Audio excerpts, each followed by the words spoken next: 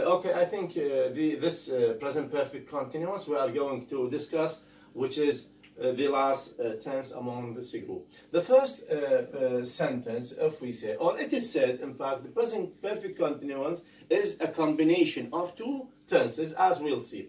Take the first example. Laura was eating apples. Of course, we know this is in what? In the past continuous. In the past continuous.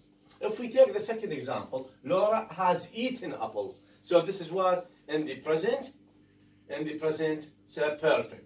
So from the structure, I think it is very clear.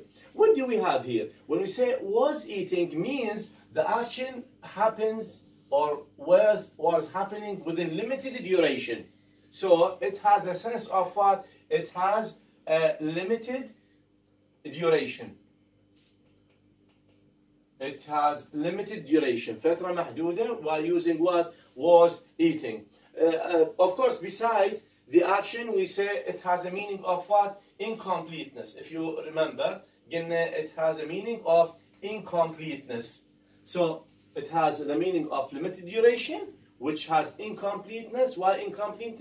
Because it is, or it could be interrupted by another action. We can say Laura was eating apples when her friend or her friends say called her. So it can be interrupted by another action. If we come to the second sentence or example, Laura has eaten, it has what we say at that time is has current relevance, what we call current relevance.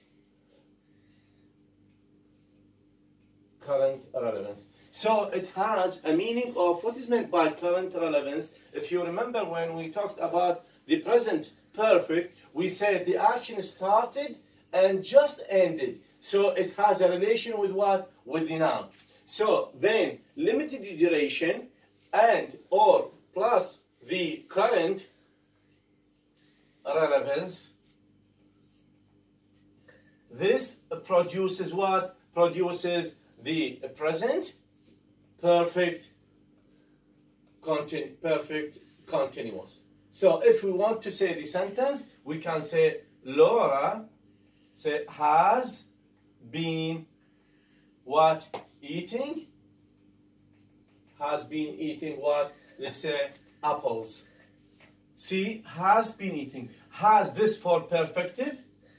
You know, when we use perfect, we use has or have. And been means what? Means is or was. This is for the be. And this for what? For the continuity ing. So it means she started at this time. And there is a possibility to continue unless ممكن the action is continuous if there is no interruption, or it can end it at this moment either if the action ended for a reason or another. So it has two possibilities, either to continuous or not. This is what we mean the present perfect continuous. I hope it's clear through these two examples or the combination of these two events.